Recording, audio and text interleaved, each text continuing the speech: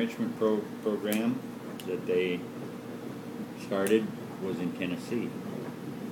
Oh. And it was very secret, really secret. The Manhattan Project? Yeah, super secret. Probably nobody who was really working on it understood everything there was that they were working on. Mm-hmm. You know, it was kind of one of those things where nobody knew everything, so everybody knew they were not supposed to talk about it. So it was a big project, and at the time it cost $1 billion something to develop processes and enrich uranium and figure out how to shoot. You have to reach critical mass. When you reach critical mass, it means that there's enough material there that when the deteriorating uranium shoots off a proton, mm-hmm. it can't miss something. That's when you reach critical mass. So when it hits something, then it splits it apart, splits an atom apart because of the velocity of it traveling, and those two parts take off, and because it's critical mass, one of them's going to hit something else, and so on and so forth.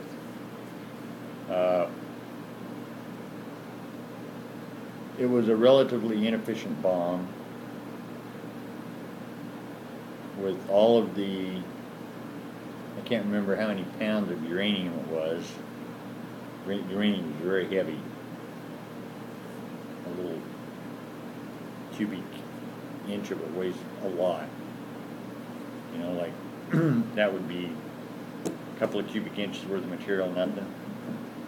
That would probably weigh a pound, you know. Mm-hmm. That's what they use is depleted uranium for armor-piercing shells now, because it's heavier than steel and will go right through it like a piece of butter, you know, a knife through butter.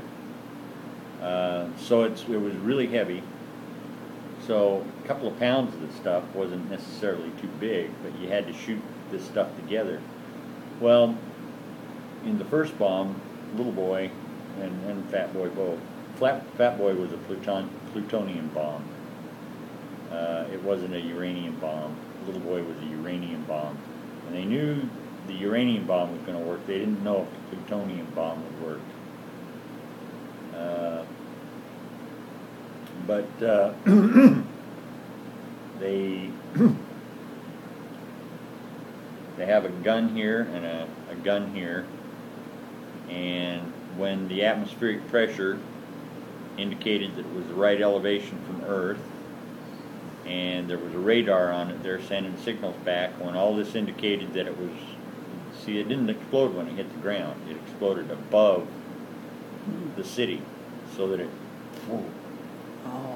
went out like that. Oh. So this was designed to explode up in the air above the city, so it would just spread out and destroy everything. Well, it did that. Not in Nagasaki. Well, it did in Nagasaki, but they missed the target. But in Hiroshima, it worked perfect. And when it went off, it was a few hundred feet above the city, and it just spread out over the city, just blew it away. But they shoot these two masses of uranium together, and they fuse. They shoot them so fast they just fuse together into one big piece of uranium, and that makes critical mass. And then the atomic reaction starts happening, and it takes just that much time.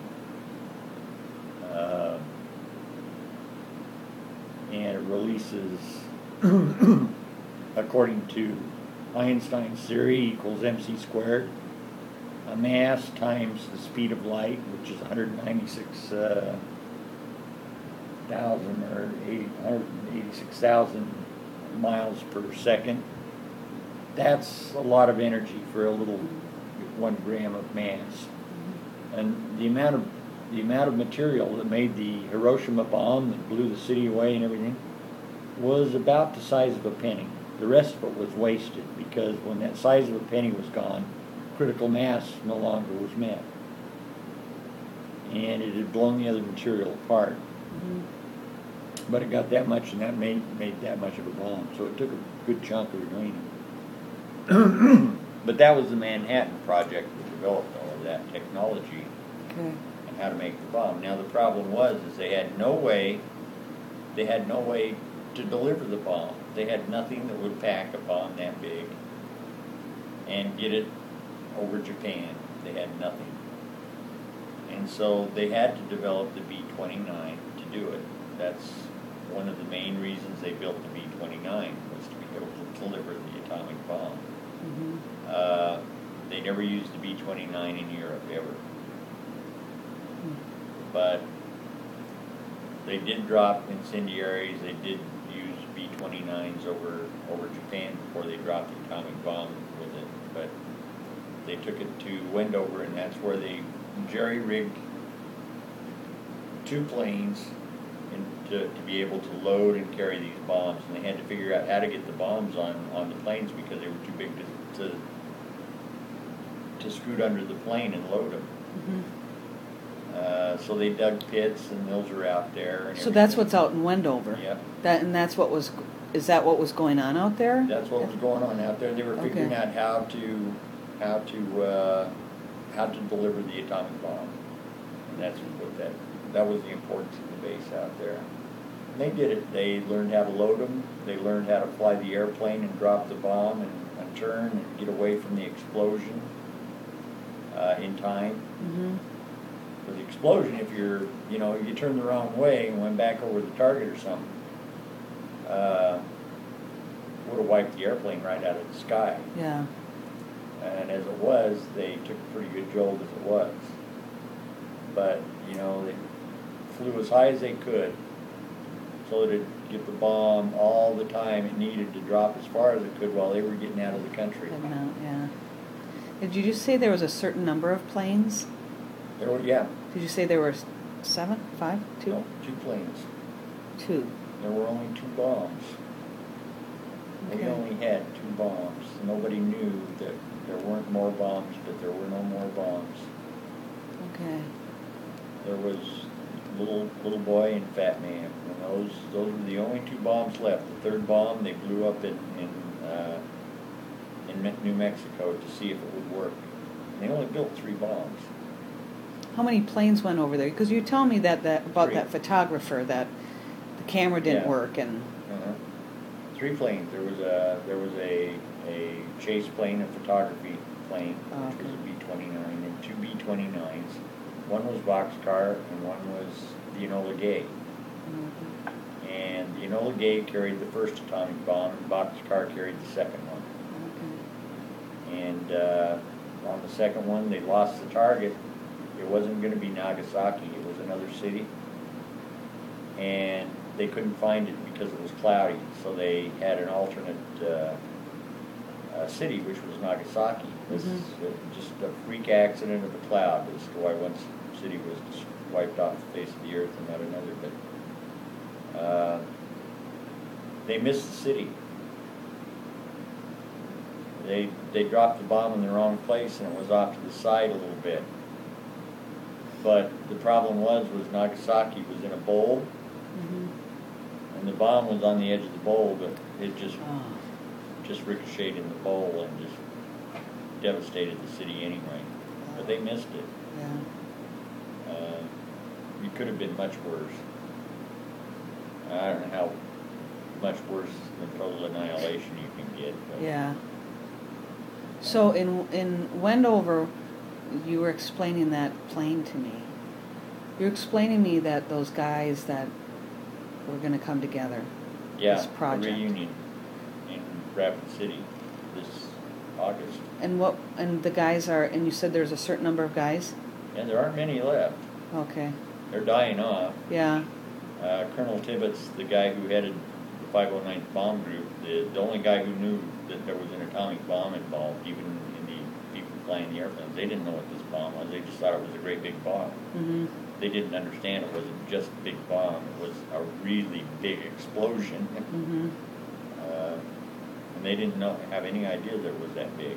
Mhm. And I wouldn't be surprised that's why the camera didn't work, is the guy was probably just awed and went, whoa, probably forgot to turn it on. Yeah, really. Wow. But they had 150 dummies dummy bombs, the same size, the same weight, and everything that they would load and take out on the test range out there and drop by just east of Wendover, a secret range out there. And then they would fly the planes back and they would hide them so nobody could see them from the air. Mhm. Nobody could see them up on the hills. So if there were spies up there camping out in the mountains, they couldn't see Mhm. the airplanes or know what was going on. And I'm sure there were patrols patrolling the mountains all the time around Yeah. there in the desert. But it's a pretty interesting place. It's got a lot of history to it. You see, she hadn't heard about it, and so she was going to go online. I said, well, you need to get online. I said, because I know that it's something you would be very, very intrigued with. Yeah. She